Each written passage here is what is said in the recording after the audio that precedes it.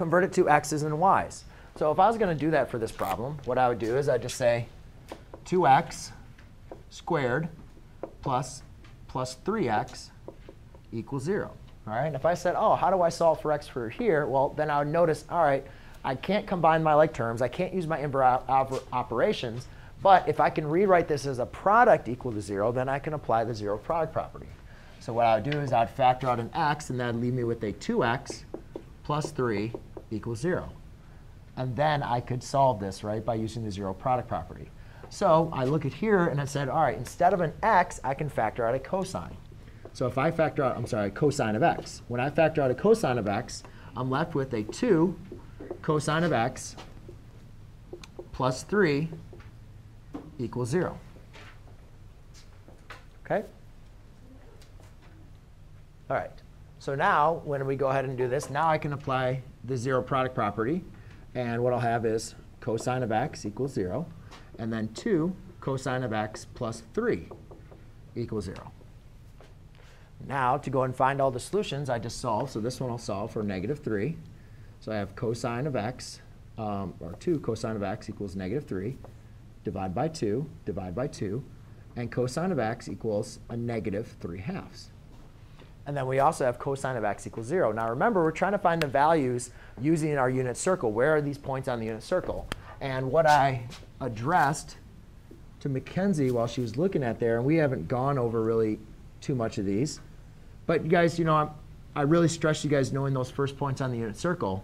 But the one thing I want you guys to understand, it doesn't matter where the point is on the unit circle. The maximum distance that we're going to go is 1, right? So therefore, my x and my y coordinate always have to be less than 1, right? The absolute value of them has to be less than 1. You can't go to the right farther than 1, correct? You can't go to the left farther than 1. You can't go up farther than 1. You can't go down farther than 1. So therefore, if I'm trying to find that value of my angle for cosine, and it's greater than -1, it's not within our it's not going to be within our domain for us to find that angle. So this solution is just not going to exist. And I have some more information to go over with you guys on that, which we'll do next class period on that. But so that one does not exist. It's not within our domain. OK, it's not going to fall within our domain when we're looking at this. OK, and I'll talk a little bit more about this next class period. But just note, remember, you want to look if it's cosine of x equals 1/2, you know where that point is, right? Yeah. This point, -3/2, is not on the unit circle, right? Do you know where an x coordinate on the unit circle is -3/2? No. You cannot evaluate it. And it'll make more sense, at least when I talk about the inverse. Yes? If it was -√3/2, then yeah, that's a point, right? But it's not -√3/2. It's just -3/2. So we can't do anything with it. However, we can find the value of cosine when cosine of x equals 0. And cosine of x equals 0 at this angle, right? 0, 1, which is pi/2. And this angle, which is 3pi/2.